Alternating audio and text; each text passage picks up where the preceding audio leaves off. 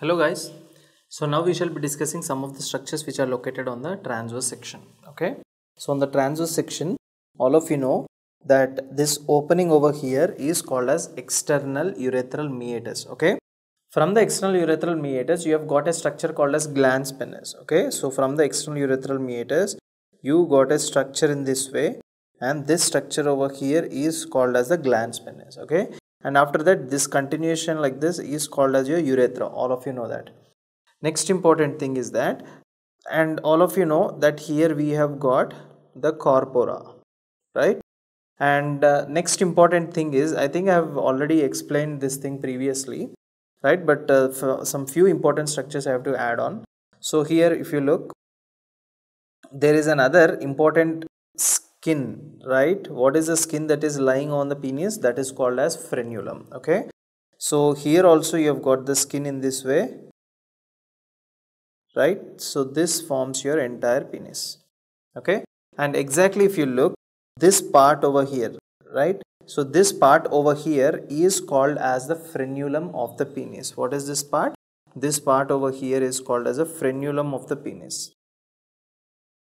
This part over here is called as the frenulum of the penis. Frenulum of the penis.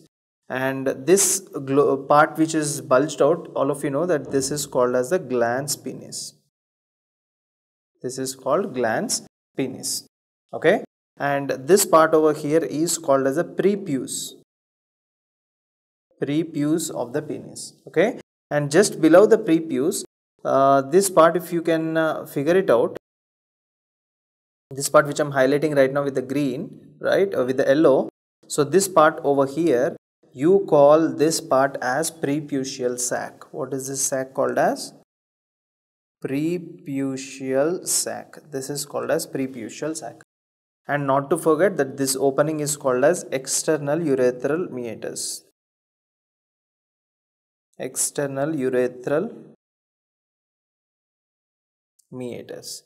So out of all these, almost all these parts are important, but the most important part which you need to remember here is frenulum of the penis. Okay, why? Because this frenulum of the penis is a highly sensitive area. This is a highly sensitive area. Okay, frenulum of the penis is a highly sensitive area. Next important thing here is that, as all of you know that this is a preputial sac. Okay, just beneath this sac here, we have got some special glands. See, here we have got some red color dots, you see, right? So these red color dots are nothing but some special glands which are located in the preputial sac. These glands which are located in the preputial sac, these glands are also called as modified sebaceous glands. Okay, what are these glands called? Modified sebaceous glands. Now why am I calling them modified sebaceous glands?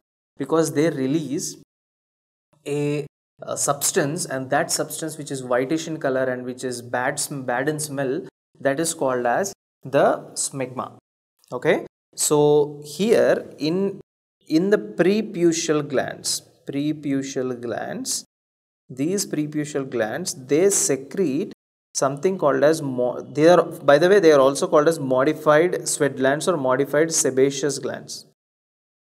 Modified sebaceous glands. Okay, so these modified sebaceous glands which are called as preputial glands, they release something called as smegma.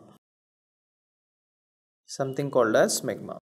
Okay, so it is because of this smegma, it is because of not properly washing out the smegma. You know, smegma deposits every day, right? So not every day, obviously, every week there is a deposition of smegma. You have to clean it every day so that you don't see it. So let me show it to you. So this is the smegma. This white color deposition over here is called as your smegma. And what I'm telling you, especially for the boys, is the smegma deposition happens in the girls as well as in the boys, right? So most of the boys, most of the men, right, who are having a poor economic condition, low socioeconomic status, right, so they usually don't take care of their hygienic standards. So what I'm telling to you is that, for most of the people who are not taking their hygienic standard, as a doctor you have to suggest them to keep their genitals very clean. Okay, so that is your responsibility to take care of your patients. It doesn't mean that you go and clean the patient's genitals. What it means that you educate the patient on cleaning their genitals properly with there are some specific lotions, there are some specific body washes which we use. Okay, so if you use this specific body washes, obviously this smegma won't be deposited. So obviously when smegma won't be deposited, the penile region will be completely fresh and healthy, and obviously there won't be any kind of smell and there won't be any kind of urinary tract infections.